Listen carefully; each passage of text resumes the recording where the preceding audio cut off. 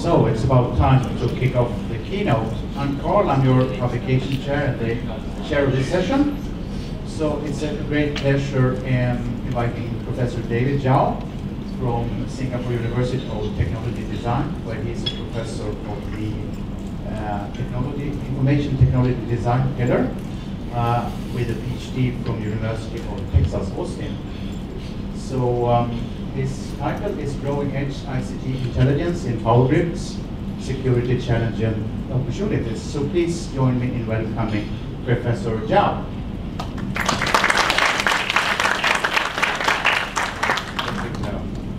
It's a great pleasure to be here. I'd like to thank the organizers for giving me this opportunity to share some ideas and results in my recent and also current research.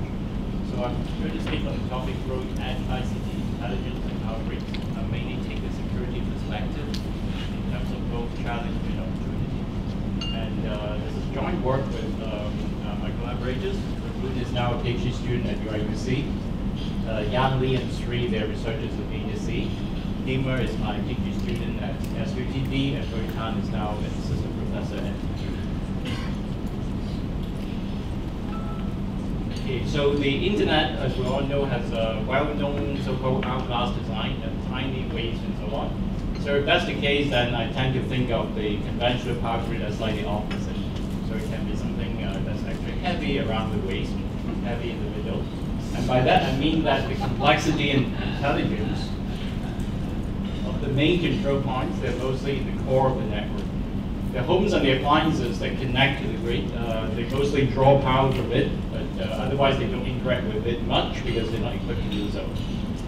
But in the future, as we have smart homes, smart factories, smart appliances, and so on, then they can have sensing capabilities. They have situation awareness. They can communicate with the grid using some form of control protocol and so on and so forth. So the plug-in node can become a lot more important. So the edge is definitely growing stronger in the total equation. So there are some benefits of a stronger edge. The first one is we can more easily encompass distributed generation. Yeah, the generation sources are usually clean renewables like solar, wind, and so on. So they contribute to the sustainability and also environmental friendliness of the system. Then from a safety point of view, if the conventional grid is overloaded, then some breaker in the core of it will open. This will force the disconnection of some of the users. Of course, that restores the balance between supply and demand. But the disconnected users, they will experience a blackout. They cannot get anything done. So that's not ideal. But in the future, we may have a lot of the smart appliances run a collaborative protocol, load curtailment protocol, so that they can take turns, agree to take turns, and everyone use just a fraction less, maybe 10% less. So here the edge intelligence by allowing people to share the pain, so no single users, no single homes have to bear the full force of a blackout. So that can be an improvement in terms of the user satisfaction and their happiness. But a stronger edge can be less safe, and there are many different reasons. The first one is just the presence of the ICT component that increases the attack surface and open up a lot of opportunities for new attacks, things that have already happened, DDoS, subnet worms, and so on. So the cyber attacks, right, compared with the physical ones, they can be a lot more damaging simply because they spread very quickly and they also spread far. Second observation is maybe even more fundamental. The trust assumption at the edge of the network is a lot weaker than inside the core. And there can be, again, many different reasons for it. Maybe limited user commitment. They are mostly unreliable, not industry-grade devices that are operated or run by non-professionals, sometimes just like you and me. There's no physical security, so they can be, in general, exposed to many different types of attacks and so on. So cyber attacks on power grids or smart grids, of course, is not just a concern, but it's actually quite feasible, and also it's happening. For example, in a Black Hat demo, the hackers community 2009, they used a worm to control a large number of smart meters within just the span of 1 day. And then in the real world, there's this well-publicized attack, 2015 Ukrainian grid attack. The attackers breached the VPN that's supposed to secure the power network, and then they got insider access, and then they opened some breaker, turned off the generator, there were a few hours of blackout and so on and so forth. And more generally, the US Department of Homeland Security, they have estimated that about 40% of attacks on critical infrastructures actually target power grids. So it's interesting to then look at the growth of the critical infrastructures towards the edge of the network from a security perspective. So I will start with a challenge, and then it's about the stability problem of grid real-time pricing under a delay attack.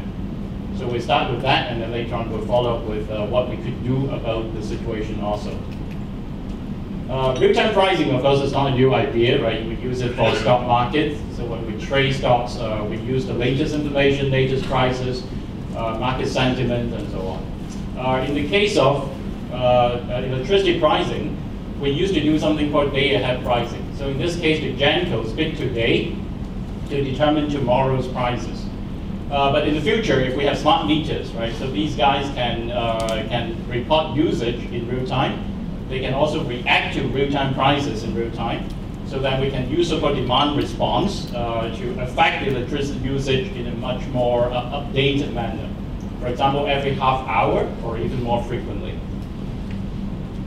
So RTP first happened for wholesale market. For example, here in Singapore for a long time, our utility company called Singpower, basically they can pick from 6 or 7 large GenCos to source their energy from.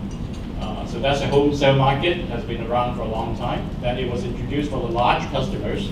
These are like factories, the supermarkets, and so on. So in the US, certain markets, they have been, again, happening for years. In Singapore, we also have it, I think, recently. Large customers are easy to deal with in the sense they have a lot larger demand response capacity, and it's also much easier to regulate these customers.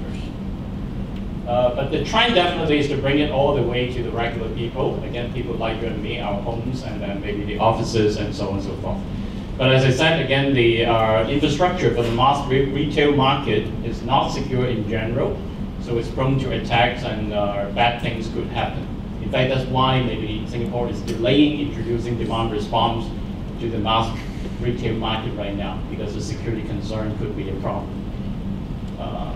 So we look at just one specific problem. So we asked a question about the stability of the power grid, of the real-time pricing. Can attackers destabilize the pricing system? Now, stability is a fundamental concern for demand response because essentially it's a closed-loop feedback control system. So for example, if the utility reduces the price, this will encourage the customers to use more, and then the demand will increase. Then the increased demand will in turn motivate the operator or the utility to now raise the price. So this is a recursive process. So understanding the recursion and the possible malicious action by bad people can be a challenging problem. So we make use of basic supply and demand models just for illustration. This is the supply side. Lambda is the real-time price. SI of lambda is the amount of electricity that generator I is willing to produce at that price. So intuitively, we expect it to be an increasing function, because if the price is higher, you can sell the electricity at higher profits. That would encourage you to produce more. Now, this increasing nature is observed in the real world as well. So this is data taken from the Australian energy market operator. Then the total supply of the system is simply the sum of all the supplies by the different GenCos. Demand is similar, but in fact demand has two parts. The first one is the elastic part. This is the part that does respond to the price. So this is the, if the price is lambda, then his customer I would like to use EI lambda of electricity. So a nice supply, of course, we expect this to be a decreasing function. So maybe this region essentially is just the users are price elastic, essentially. So for example, on a hot day, right, if the electricity price is high, then I might set my AC temperature setting to be less than optimal comfort, because that will save me some money, things like that. Now, but for demand, we actually also have a second part. This is the baseline demand. This part is inelastic. An example would be like at home, right? Maybe we have to cook dinner at 6 p.m. because the kids are hungry. We just do it irrespective of how much the gas costs at that time. And then industry users can also be quite inelastic, because they may have to operate a production pipeline because there are delivery deadlines that they need to meet.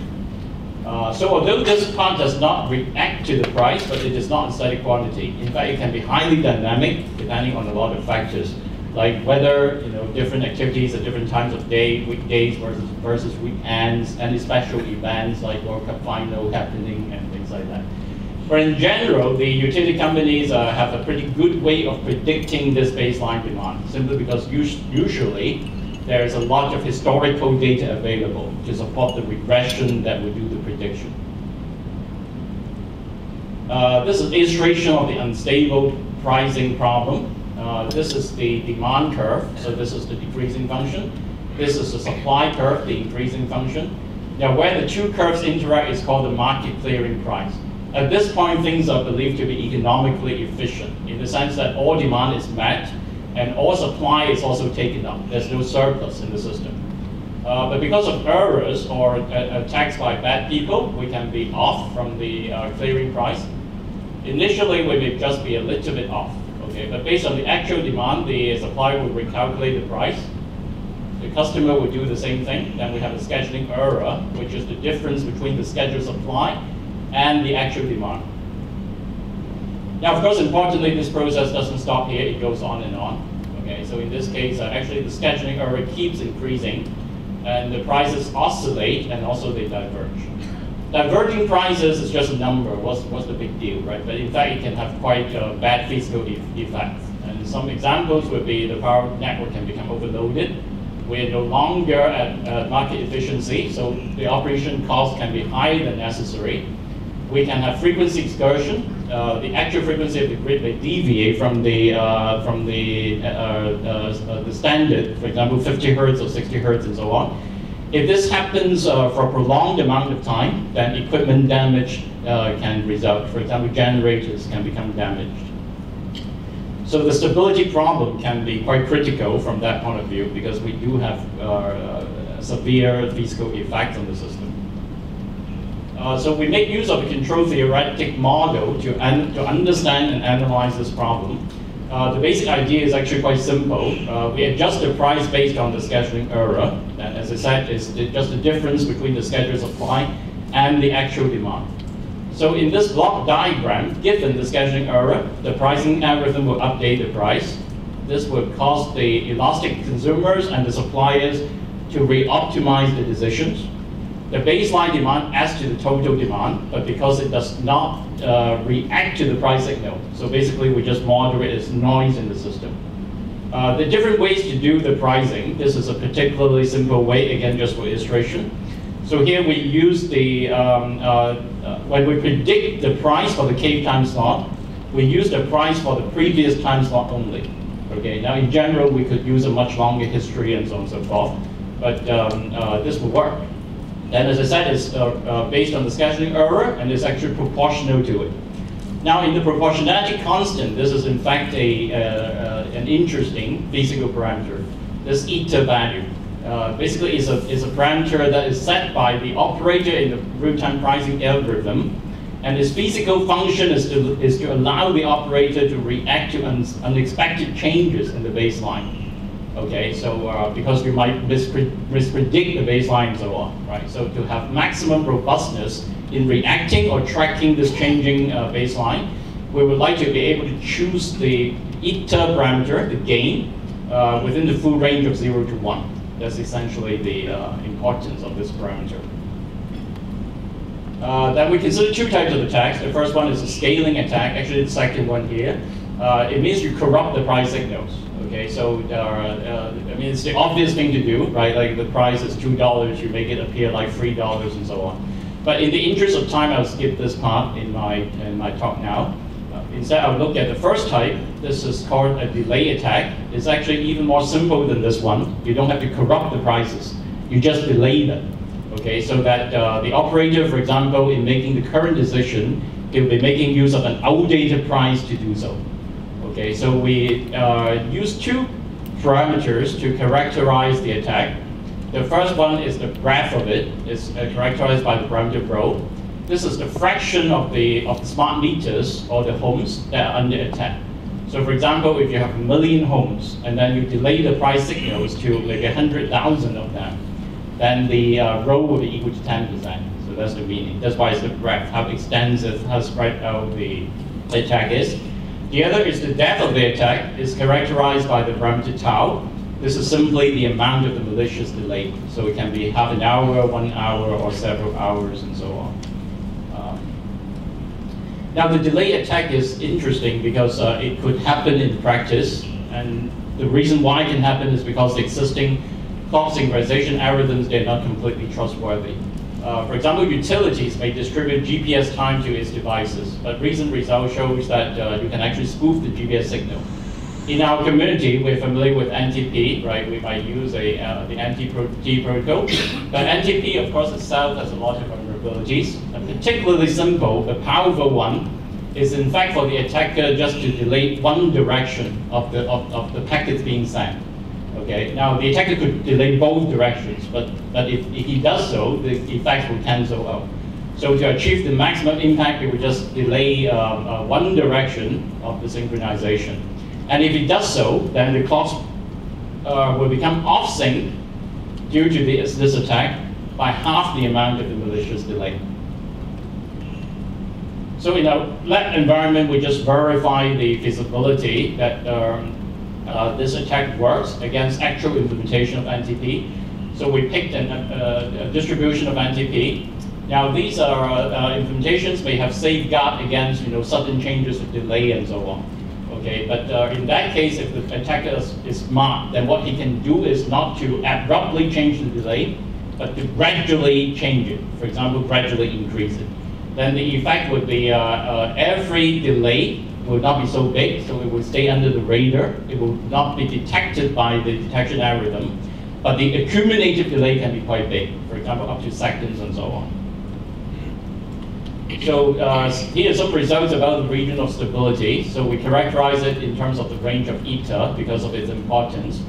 So a smaller region of stability, meaning that we have more restricted choices for eta, and then the indication record is that it will not limit the robustness of the system to track and also accommodate unexpected changes in the baseline, because the baseline is dynamic.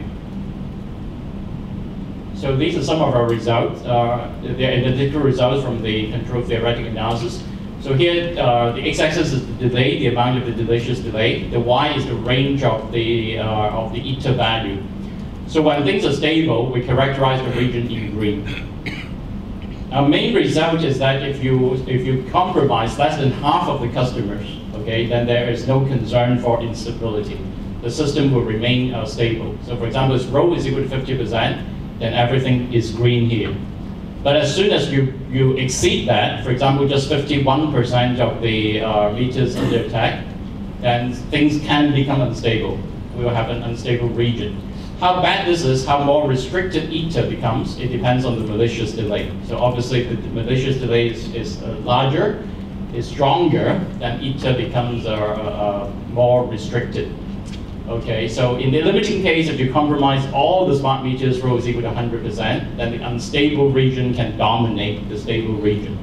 So the lesson here is basically, how can I achieve, if I have 1 million homes, for example, okay, compromising 50% of them requires me to compromise 500,000 homes, or 500,000 smart meters. So how can I do it feasibly in practice? So maybe it's most likely for the attacker to achieve a high enough rho by attacking the time synchronization infrastructure. For example, if you use NTP, I'll attack the NTP servers. And because all of us depend on it, right, then maybe many meters can be affected by this attack, and therefore achieve the necessary breadth of it. So we also did simulations to understand the physical impact of this kind of attack. We use a GridLab-D simulator. It's publicly available, in fact, and is quite popular in terms of simulating distribution networks.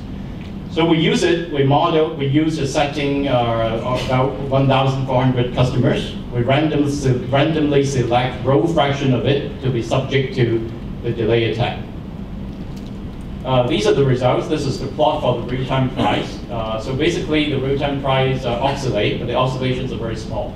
The reason it oscillates is because it's a naturally dynamic system, right? So it's not, for example, the baseline demands keep changing. but the oscillations are small, and then the real-time price mostly successfully track the market clearing price. In terms of the load, things also look normal, no specific concerns. But once we launch an attack, for example, we launch a delay attack at time step number 1 here, then afterwards the prices will begin to oscillate and also fluctuate. In terms of the physical impact, then grid lab D, the simulator reports an emergency event 20 hours after the start of the attack. And the attack can also become quite severely overloaded. It's actually more than 200%. Now this is a strong attack in the sense that all the smart meters are compromised. So rho was equal to 100%, and the malicious delay was 4.5 hours. This is a weaker attack, 65% meters compromised. The effects are more subdued, but the nature of it is actually similar to the previous case. So after launch of attack, you see the price oscillation. We do see emergency event, although happening later, and it's still significant overload, 25% in this case. So that was a security problem when we have a real-time intelligence at the edge. Okay, basically we use the ICT control, right, to make the smart meters respond to the price signal. So there can be a significant problem in stability of the system. And then the lesson we learned is that attackers may be most likely to succeed in this attack by compromising the time synchronization infrastructure. So the third question is, right, how do we secure the time synchronization infrastructure? And then can we likewise use a physical property of the power grid to do so? So this is the second part of this talk about the opportunity when we adopt a CPS approach in the networking. So it's a new cyber-physical system approach for trustworthy clock synchronization. Specifically, we make use of the electrical network frequency of the AC grid, because the AC grid, the voltage is oscillating. And then we use it as a global signal for this clock synchronization. So this method is a departure, for example, from NTP, PTP, and also many variants of similar protocols that people have proposed for wireless sensor networks, in the sense that all those protocols are based on message passing, okay? And so they have messages that can be delayed. That's why they're subject to the delay attack. In this approach, I don't send any packets. Okay? At least my basic information does not depend on the packets themselves. Now, importantly, from the security point of view, this grid signal is a trustworthy signal. By that I mean if the attacker tries to imply high-frequency disturbances into the system, then these disturbances can be easily removed by a low-pass filter. Now, on the other hand, if it tries to do the opposite, inject low-frequency disturbances into it, then it would require a tremendous amount of energy for him to be successful. So it becomes impractical for the attacker, both in terms of economics and also the logistics. So we did experiments to understand the empirical properties of the power grid frequency. We did experiments at 3 locations in Singapore. So this is the whole country, right? It's essentially just a city, and these are the 3 locations. They are quite far apart, and these are not, in kind of a wide area setting, so it's about 30 kilometers between A and B. First property we notice is there exists a phase in the voltage signals, and then this phase difference essentially increases, roughly speaking, as the distance increases. For example, the profiles for 2 nodes that are close together, like on the same building, you don't notice the phase shift at all. They're just overlapping. But for 30 kilometers apart, in this case, then one signal clearly lacks the other, and then the phase shift becomes noticeable. But our second observation is that although we cannot ignore the phase difference, it's not a negligible quantity, but it's, on the one hand, it's quite small. For example, in the 30 km case, you probably can't read it, at least, especially in the back, but these are like a few milliseconds, 2 point something milliseconds. And then for the 15 km case, it's actually sub-millisecond. It's about 0.3 milliseconds, and so on. So the phase difference is small. Now, equally importantly, it's also a stable phenomenon. For example, the standard deviation of the 2 profiles, they're quite small, just a few microseconds. This is interesting because this will allow us to, for a certain deployment, in the beginning, we can do calibration to understand this phase difference so that later on we can remove its effects. Now, obviously, if we don't do that, then the phase difference will add to the synchronization error, right? In which case the result shows that it can add up to a few milliseconds in the synchronization. This is the second key property, right? The context here is that all AC grids are regulated at a nominal frequency. For example, in Asia, like Singapore and China, for example, the frequency would be 50 hertz. In North America, USA, Canada, it would be 60 kilohertz. But although it's regulated as a fixed frequency, the actual frequency is not fixed because of constantly changing instantaneous supply and demand that requires you to react. So for example, in these two frequency profiles observed at two locations, green and blue, the frequency can go up to 50.15 hertz and down to 49.95 hertz. Okay, so you have these tiny fluctuations around the nominal value. Now what is important is that if you use a time sequence of these minute fluctuations, then you may get a unique signal, a time signature that's indicative of time. So we call this thing the time fingerprint. Okay, so it's a sequence of these fluctuations, small fluctuations, over some period of time. Now, equally importantly, the fluctuations at the two locations, they're in sync. They go hand in hand. For example, when the green goes up, the blue goes up. When the green goes down, the blue also goes down, although they are two locations 30 km apart. So what that means is not only do we have a fingerprint, but we have a global fingerprint that can be matched across different locations. So that gives a basis of clock synchronization. For our purpose, we measure the voltage profile for the AC grid at the location, and the time fingerprint is a sequence of the fluctuating time periods of this sinusoid.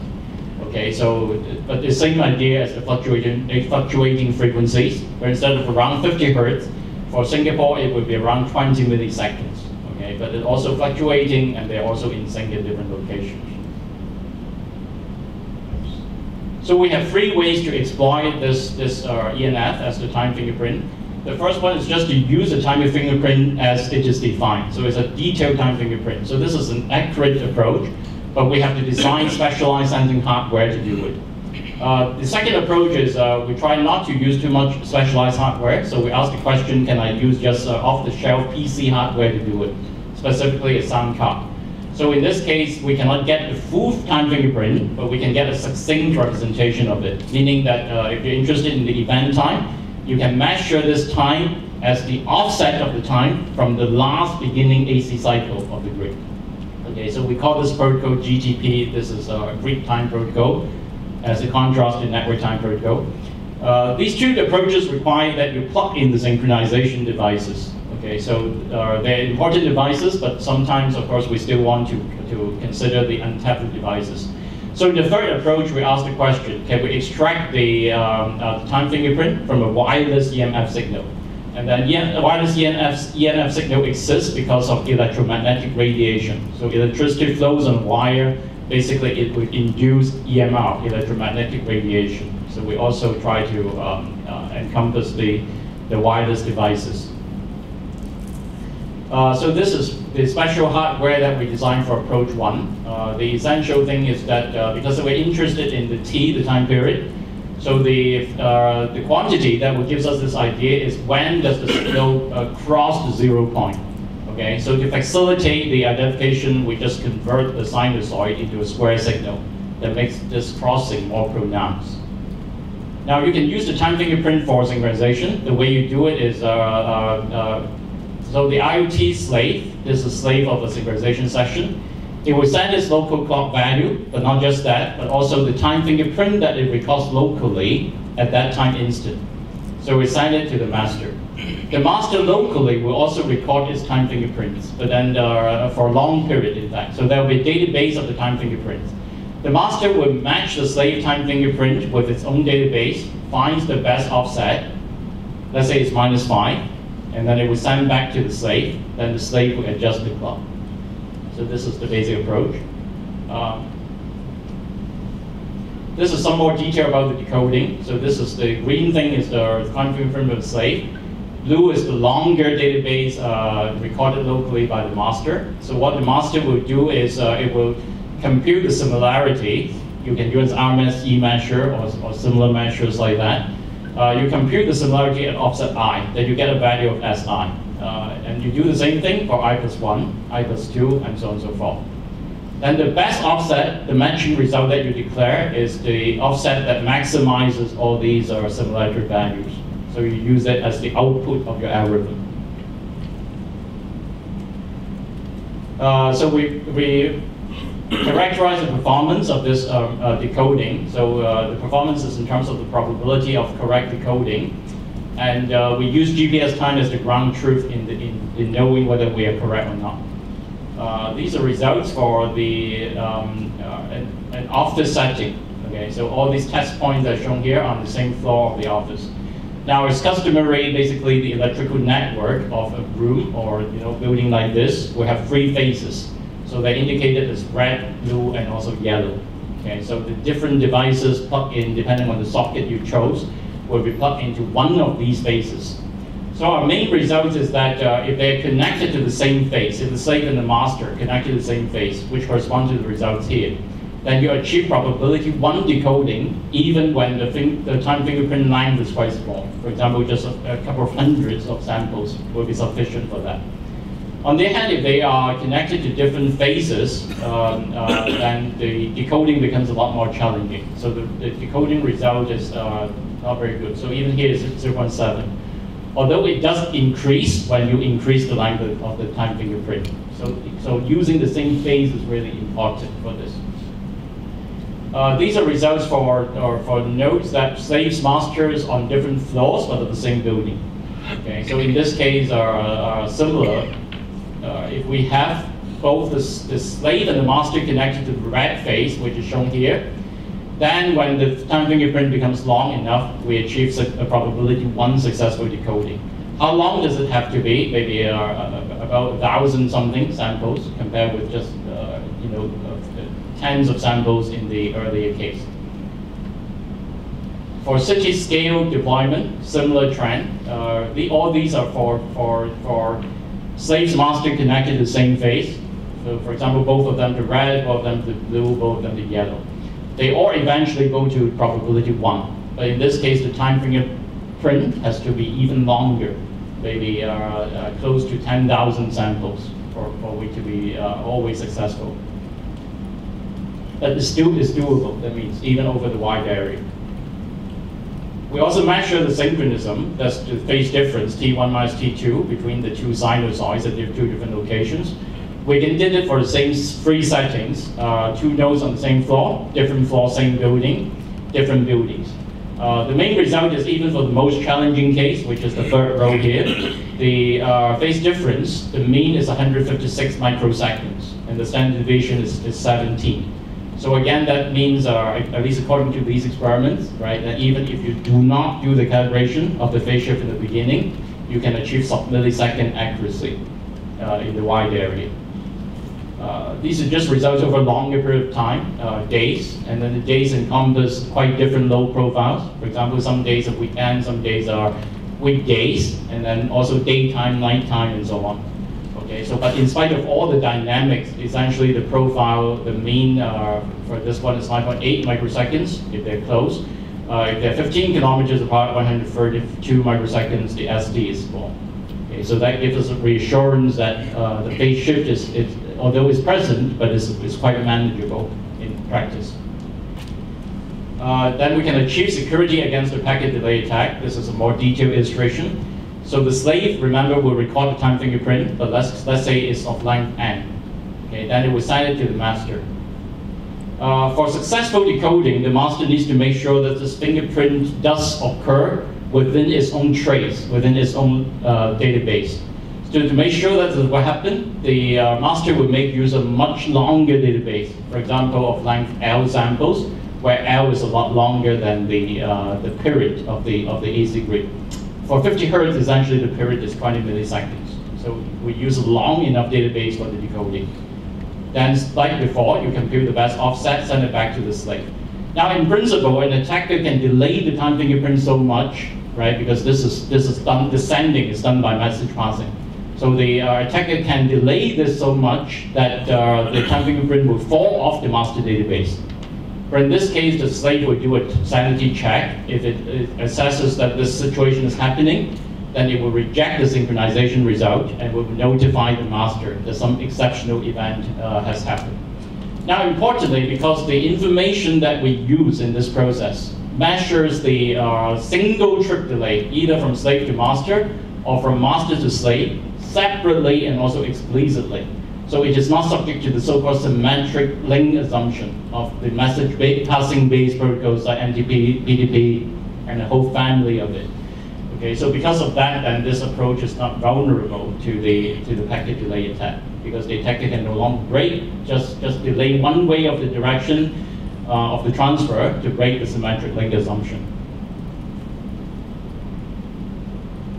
Second approach, the main idea is just to, instead of using that carefully designed hardware, and we use off-the-shelf PC hardware to do the sensing, because this hardware is just available already. So we tried out with the PC sound card. The basic idea is the PC sound card already allows you to do sampling as 44 kilohertz. Now it turns out to be not quite enough full resolution for the full time fingerprint, but it will allow a succinct representation of it.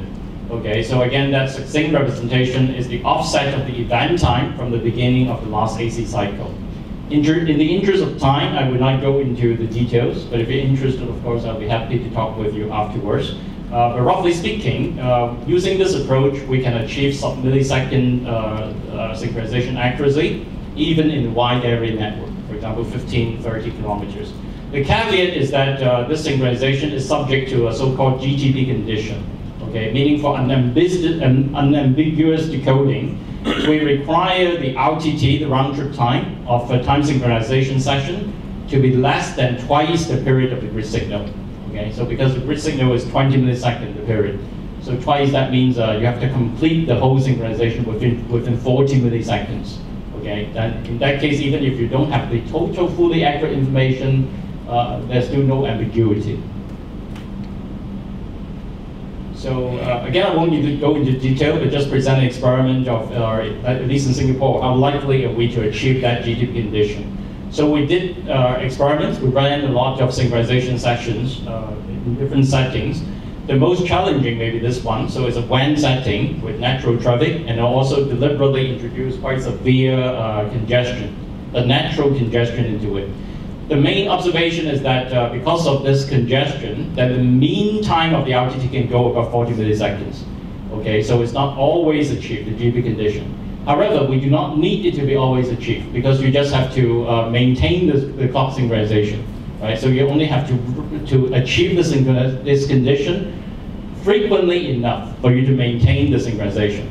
Now, important property of GTP is, unlike NTP, for example, if you have a successful synchronization, meaning that the RTT is indeed less than 40 milliseconds, then you know that the result is accurate and also trustworthy. Okay, so then, so if you're only occasionally successful, you just pick the result, the times when you are successful. Okay, so that's the basic idea. So the first two approaches are good, but they work only for directly connected devices. So again, there are many IoT devices that belong to that type, but still there are mobile devices and so on that we do want to consider. So here in the third approach, we look at how to extract the time fingerprint from the wireless signal, which is again the EMR. So the main challenge is, of course, that wireless signal is a lot weaker, right? And it can be subject to a lot more interference. So indeed, okay, so the 0.1 hertz fluctuation that we measure in the wireline case, which is the red thing here, becomes measured as 4 hertz fluctuation in the wireless case, which is this blue profile. So the question is, obviously, does the EMR still contain time fingerprints that are accurate enough for clock synchronization, for the purpose of clock synchronization? So again, we try to answer the question experimentally. We make use of two types of platforms. The first one is a Raspberry Pi, an AlPi. It's a high-end platform. Essentially, AlPi is like $100 computer, right? It's actually a full PC, but it's a low-capability one. Then we use a dedicated antenna in this more capable platform. The other one is where we use what we use in the wireless sensor network committee. We use a Z1 mode. Okay, so in this case, it's an even cheaper device, and then we simply use a conductive wire to act as the antenna. So some illustration of the challenge of noise. So there are actually two types of noise. The first one is high frequency noise. So in this case, this is the EMR that we collected. So basically, you can see that it is a sinusoid, right? Although it's a much more jagged and so on because of the noise. But when we zoom into it, for example, this is zero crossing we're interested in. But when we zoom into it, then because of the interference and noise, in fact, the signals fluctuates up and down, again by small quantities. Okay, but because of this fluctuation, then you actually have multiple zero crossings. Okay, now this problem can be solved by using a so-called dead zone approach, meaning after detecting the first zero crossing, we enforce a dead zone that will suppress the detection of samples that occur too soon afterwards. Okay, now this works for high frequency noise, but it is not a panacea in the sense that we also have low frequency noise that is illustrated in this case. So in this case, this kind of noise will make this period of the sinusoid goes up beyond zero, but it barely touches it. Okay, so in this case, we do have two zero crossing, one up and one down. Okay, then we do not want the dead zone approach to suppress the second one. Okay, because it is somehow inferred to be too close to the first one. So, but basically, it's high frequency noise, low frequency noise. So once we understand the origin of the error, then we can apply a pass filter to clean up the signal. So the blue is the result of the clean signal. And in this case, you can see that the zero crossing detection becomes a lot more robust. Although the challenge is how to realize the bandpass filter on a resource-constrained device. So this is the full signal processing pipeline. So we ran the raw EMS signal through the bandpass filter, becomes 50 Hz EML. We did the more robust zero crossing detection. And we also use a sliding window to compute the average of the frequency. So that turns out to give an even more robustness against noise in the system. The results are shown here. The red is the ground truth. The yellow is the result of the signal processing pipeline. The main takeaway is that the yellow tracks the red quite well. The mean error is about 0.7 millihertz. RMSE is about 44 millihertz, so they're small values. Decoding is actually quite similar to the wireline case for approach number one. So we're given a EMR fingerprint, a wireless fingerprint, a timestamp from the slave. We'll slide it using sliding window approach across the database, the blue one recorded at the master. Okay, then we declare the best match within this interval. For example, it should be here. But because of noise, from time to time, we can be off. So whereas the true position should be here, but we infer it to be here. Then in that case, the difference between the two, we quantify it as the decoding error. So we measure the performance in some experiments. The evaluation has 5 sites. These are heterogeneous sites. The first one is a commercial building. There are 2 university campuses, SUTD and NTU, and then there are 2 residential apartments. So we systematically explore a few parameters like the sampling rate, the length of the wireless timestamp, and whether we did the signal processing on the low end or the high end platform. And again, we use GPS time as the ground truth. So these are some basic results. So this is the decoding error on the y-axis. So what that tells you is the decoding error becomes higher than the previous 2 approaches, but could still be accurate enough for some actual application. How big is it? Is in fact the mean is about tens of milliseconds. For example, it's about 50 milliseconds in this case.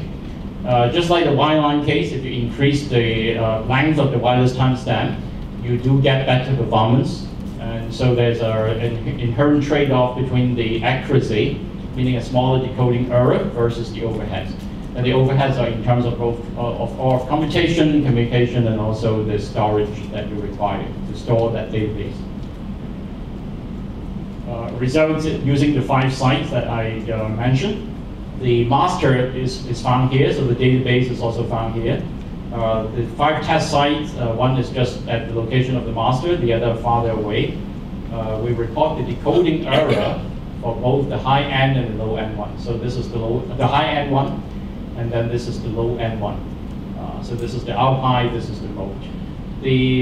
What we observe is the high end, because of high resolution signal processing, higher sampling frequency, and so on, we get decoding error that are a few times smaller than the other one, maybe 1/3 of the low end one. However, interestingly, actually, the geographical distance does not seem to matter. Okay, so for example, when they are just close together versus they are far apart, the order of the errors are quite comparable. And in this case, also unlike the Y-line case, the particular phase doesn't matter. Okay, because things are not very accurate anyway. Okay, so then whether you connect it to the same phase or different phase doesn't matter a lot. We also did some more systematic experiments in the home. The main question we want to ask is, obviously, as your EMR sensor gets farther and farther away from the wall power line, then the signal becomes weaker and weaker. So expect the error to increase. So indeed, that's what we observe as we move the sensor away from the wall, where the power, of course, flows here, some wire inside it, then the error increases.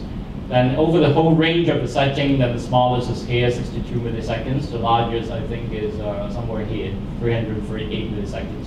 So again, it's at least from an order magnitude point of view, is consistent with the previous results. We get errors that can be as good as tens of milliseconds, right? But if you in more challenging situation, it can increase. Okay, so we can use time fingerprints essentially for clock synchronization. I've been focusing on that. But in practice, actually, you can also use it for many other applications. And I'll just discuss one of them, or give some high-level ideas about one of them. So here is, instead of doing clock synchronization, we'd like to verify a timestamp that you have collected for an event. So this is the setting. There's an event that's interesting, so we'd like to know when it happens. Okay, so then you will just locally collect a timestamp by sensing your grid at that location, record it. Initially, maybe you don't even have network connectivity, right? Maybe because some failure has occurred and so on. But it doesn't matter, because all you need is just to measure the timestamp locally. Then once the network connectivity is restored, you would like to verify the integrity of this timestamp. So what you can do then at that point, because you now have network connectivity, you send it to a database, okay, for matching, right? Then the master node will tell you whether indeed I found this timestamp within my database. But because this may not be trustworthy or this may not be correct, in fact we have two situations. The first one is the good one, right? Indeed, the timestamp collected at the sensor node, for example, is indeed within the database. So this is situation one. The other situation is the opposite. The natural timestamp does not occur anyway. Okay, so maybe because it's incorrect. Now, our approach to the matching is from the original natural timestamp. We'll again slide the sliding window across it and then generate many sub-natural timestamps that are shorter than this one. And then we'll do the offset computation, determine the best offset for every one of these sub-natural timestamps. Okay, so that's what we do. So we don't get just one result, the best match, but we get a sequence of the best match result. Then there are two possibilities. Okay, the first one, when the timestamp indeed occurs within the database, then we expect that the matching results will all concentrate around the true clock offset. Okay, so this will be the situation for this case. On the other hand, for the other one, because this is not really found anywhere, then the offsets that you computed will be spread out, right? They don't concentrate around anywhere. So in this case, they concentrate. Not only that, you can do the actual decoding. Here, they are spread out. So that gives us a method to discriminate between the two cases. We had an implementation of this method on the Z1 mode, and the results showed we got 98.5% accuracy. So this is for forensic, maybe, right? That you try to validate the timestamp that's claimed to be recorded sometime, when this significant event happened, but verify indeed whether this is the case or not.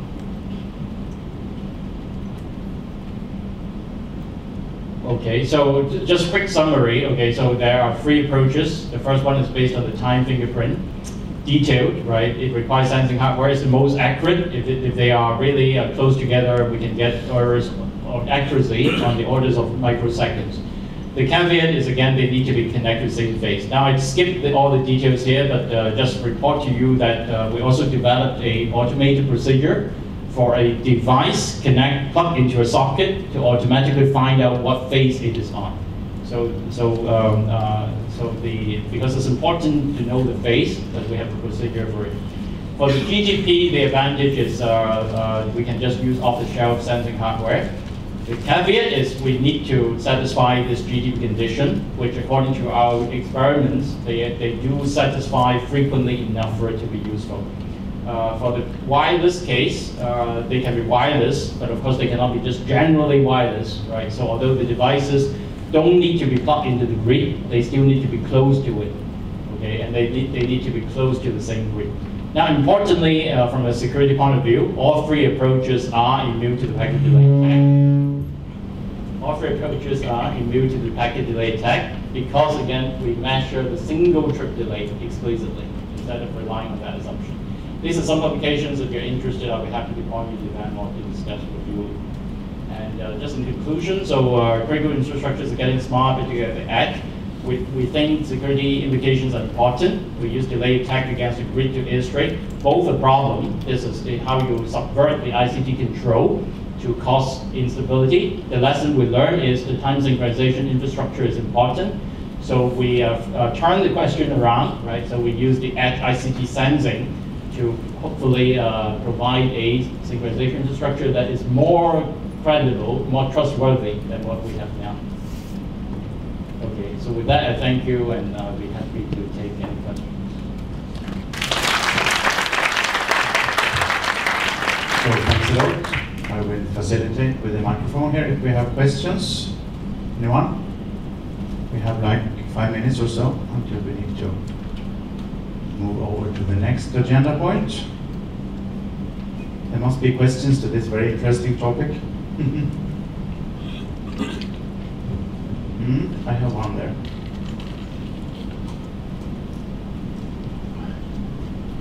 Good exercise. Yes, it is. Thank you very much, Professor Zhejiang from Zhejiang University. Quite a few questions, quite a broad presentation, and many interesting topics. But one thing that really strikes me is it's actually a two-edged question. The first part of the question is that you're trying to incorporate the proximity-based parameter in the NTP, which will work fine, but wouldn't it actually would cause sort of a domino effect to the critical infrastructure protection? I'm not sure if I understood your question. So you're saying we're adding something to NTP? The proximity-based parameter, like the electrical network frequency. Oh, we're using it in place of NTP. We're not adding to it. Yes. So instead of using the message passing and then I time the, for example, you send me a packet, right? And then the timestamp was T. I receive it T prime. I determine the delay to be T prime as T. But that gives an opportunity for an attacker in the middle to insert an extra delay, right? So that's how NTP works. In that case, we don't rely on it, right? Because I just locally measure the grid frequency property. You locally measure it. And then when you send me that signature, I'll just match it. You see, right? So that's from that point of view. That's why I said we don't depend on this delay, measurement at the packet level. So the grid network frequency, if I'm wrong, if I knew the distance between the point origin and point, at the end, yes, I'll be able to calculate that. You mean in terms of the distance? Yeah, if I knew the distance. Actually, you don't need to know the distance. You don't need to know the distance. The distance matters in the sense of the phase shift. Okay, but again, you could calibrate in the beginning, correct for the effect, or just leave it as part of the synchronization error. Okay, but there's no dependence on whether we're close together or we're far apart. Right? Modulo the fact, of course, if we're close together, the accuracy is a lot better. Thank you very much. Yeah. Good. We have room for one or two more questions. Yes.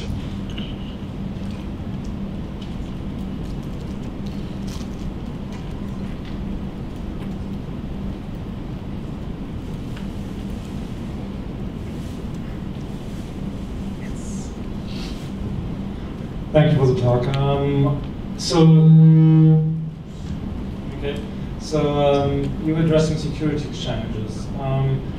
Some people say that in domains like this there are also a lot of safety measures, and some of the security tags are rather academic because safety will solve this problem anyway.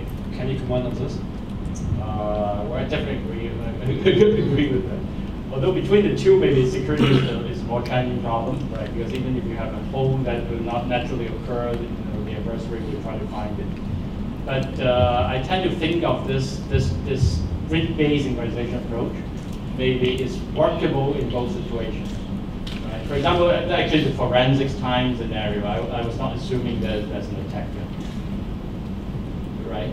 Okay, so but still, right? I mean, it allows you to verify whether a time that you have recorded was correct or not. The challenge is, okay, when you record the time, you do not have network connectivity, right? So you cannot run NTP to make sure that this is trustworthy. Okay, right? But it doesn't mean that the guy recording time is necessarily, an attacker or malicious. He just records the time to the best of his ability, meaning it's a local time. But it doesn't matter, right? Because although the other, the database, the master, is not explicitly connected to the slave when the slave records the timestamp, but they are connected to the same grid. Okay. Now, of course, it's not without assumption, right? Obviously, we assume that the grid was still running, right? We don't have the electricity outage. Okay. But under that assumption, then we can make use of the opportunity to later verify the clock timestamp. You see, right? Okay. Now, obviously, okay, I don't claim to solve all kinds of safety problems. Okay, but there could be some implications even from the safety. Any more questions? We have room for one more.